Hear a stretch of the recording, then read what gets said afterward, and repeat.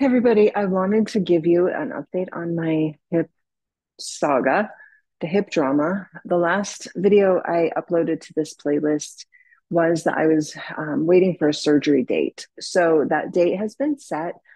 I'm going to go in for surgery on December 19th. They will use the same incision.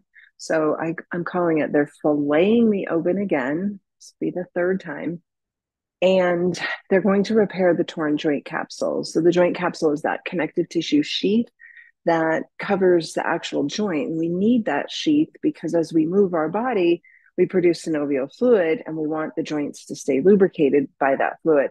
My capsule erupted. We don't know why. Usually you erupt your joint capsule when you dislocate, which I've not done. So I have synovial fluid just sort of dumping into my leg, which has created a ton of swelling, quite a bit of pain, and just mobility stuff. Like I feel like there's a big pumpkin in the way I can't move my hip the way I want to move it because there's so much fluid in the way. So he's going to drain the fluid, test the tissue because we still have that nagging, do I have bacteria um, present in the joint. So they're going to sample some tissue, and then he will suture back together the best of his ability that joint capsule to keep the fluid where it needs to be, which is in the joint, not in my leg. So that's the plan. So December 19th, I'll be in the hospital a couple nights and then home.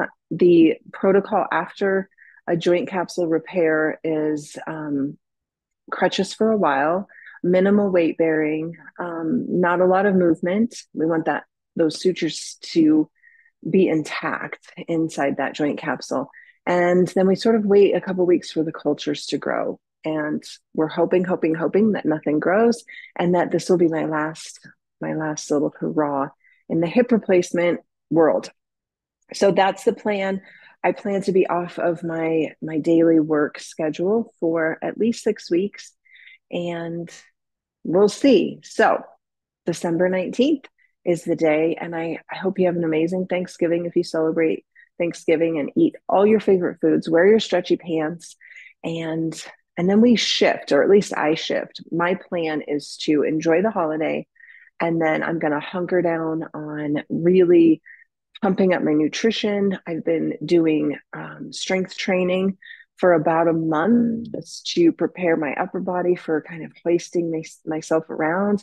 I'm even doing some lower body stuff, even though it's really hard and the mobility is not there, because I want my muscles to wake up and be ready so that as I heal, I can get back to living. I can get back to my life. So strength training, nutrition, doing affirmations every single day for at least minutes. I practice affirmations.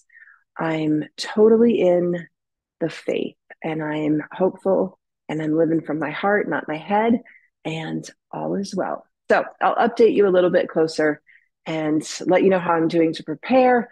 And then the big day, December 19th. All right. I'll see you soon. Thanks for watching. Bye.